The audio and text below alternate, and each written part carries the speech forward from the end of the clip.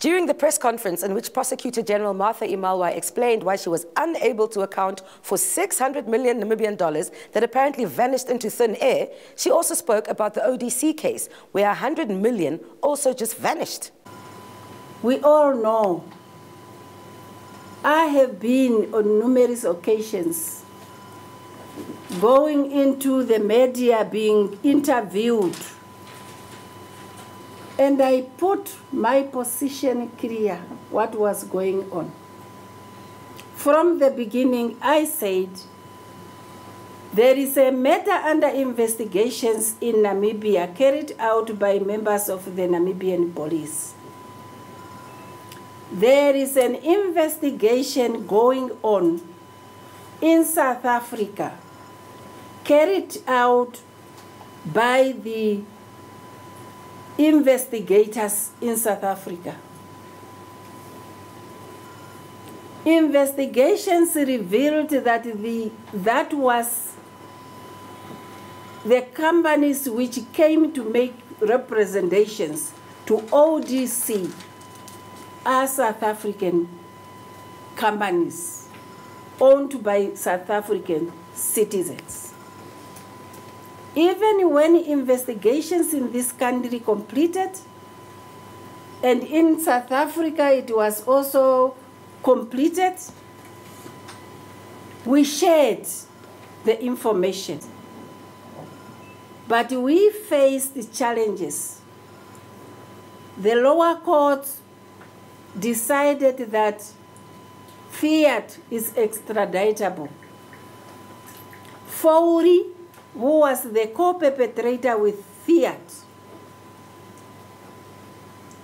was above 80 years, and he was in ill health. And then I said, let us agree on here. Let Fiat be prosecuted in South Africa jointly with us.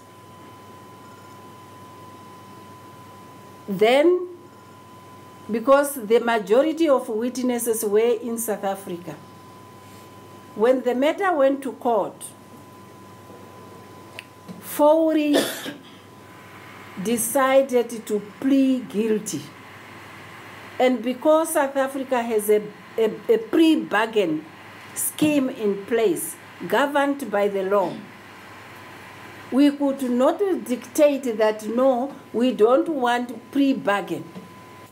Now comes to Fiat, whom we wanted to extradite. Fiat then challenged the decision of the magistrate. He appealed to the Supreme Court, and he actually requested, make representations to the Minister of Justice in South Africa, alleging that our prisons don't meet the human rights standards. And he too was above 70, and he was also not in good health. Now, we were now considering him going to the Supreme Court. If he lost, he is going to the Constitutional Court. And our witnesses, Fourie, who can testify against his co-perpetrator, could not even be sent to Namibia by air because he's sick. I don't know whether he's still alive or he's dead. Now we all know that the law provides for documentary evidence to be kept for 5 years, unless there is an ongoing investigation and a request has been communicated for the keeping of such information. We all know that.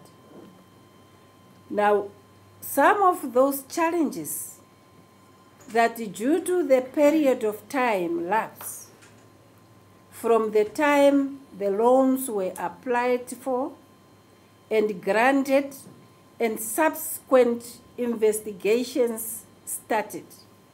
Most documentary evidence could not be located.